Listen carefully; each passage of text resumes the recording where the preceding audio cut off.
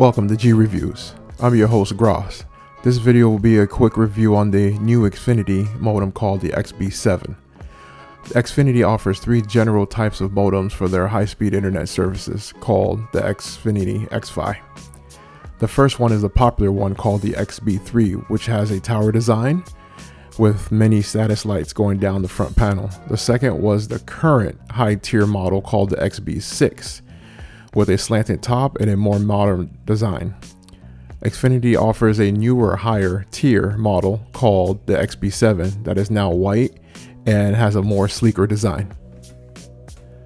We have had all three modems this year.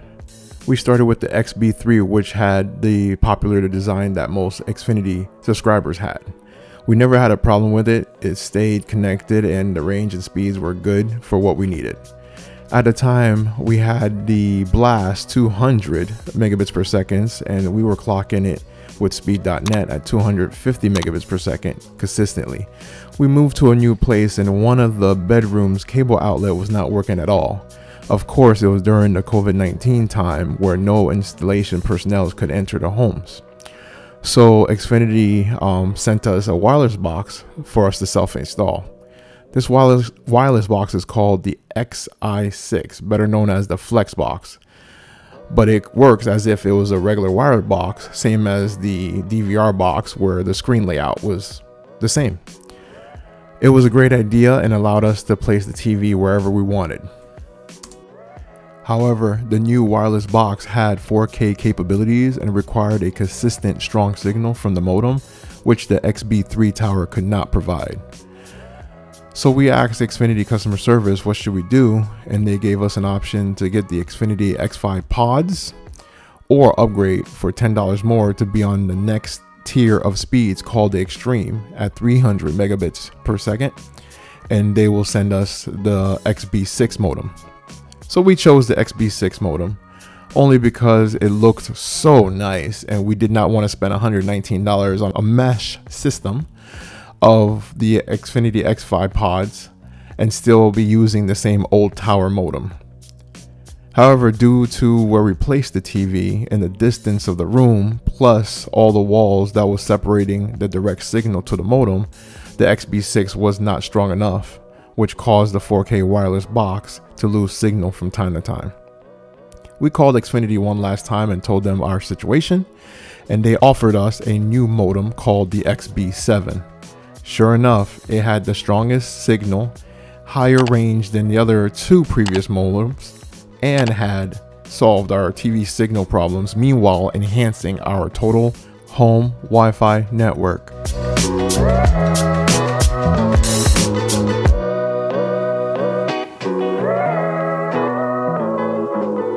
Unlike the XB6 that came with 2 Ethernet cords at gigabit speed, the XB7 comes with 4. However, each one is at 2.5 gigabit speeds. Two-tone color with the gray on top and a sleeker design. Just standing a few feet away from the modem, using speed.net app to check the speeds, we're actually clocking in at 350 plus megabits per second and about 20 to 25 megabits per second down.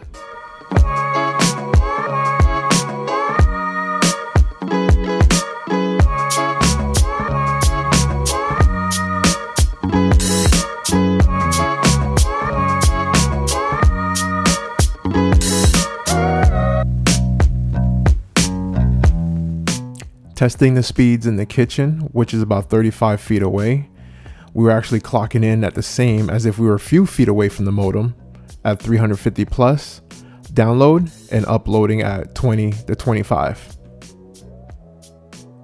In the room that has the wireless X16 cable box, which is the room furthest away, and it's the room that always had a problem with signal. Now, ever since we upgraded to the XB7, that TV, even though it's playing at 4K, never loses a signal and never disconnects. Despite the laundry room being the furthest room away and completely surrounded by walls, it's actually doing good at 220 plus download and 23 upload. Finally, in the master bedroom, which is adjacent to where the modem is actually doing the same speeds as if you are a few feet from the modem. We have a variety of smart devices in our home, which demands a high payload of bandwidth. However, the XB7 can handle all that. For example, at our home we use Stadia as our gaming console system. And of course, you know Stadia is 100% internet gaming, where it uses bandwidth to play your games from online.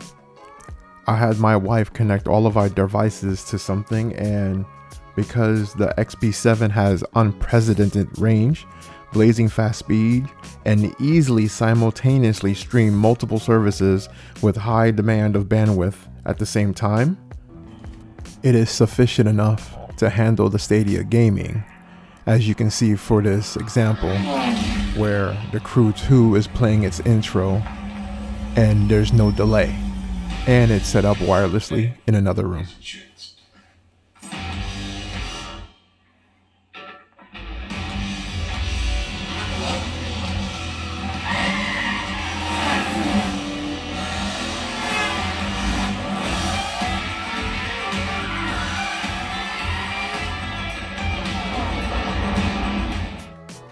Well, there you have it. The Xfinity XB7 box is very impressive. It is also future-proof. Future-proof meaning not only does it have the 2.4 and a 5.0 gigahertz, it also has the 6.0 gigahertz, which a lot of the high-end new routers are getting nowadays. With the 6.0 gigahertz, it's very good for transferring data and gaming purposes. Well, that's all, guys. Thanks for watching. And if you're new to the channel, please subscribe. And if you like what you saw, please smash the like button. And please leave any comments if you guys want me to review anything in the future. And if you have any other questions, holla at your boy. Thanks for watching. It's your boy, Gross.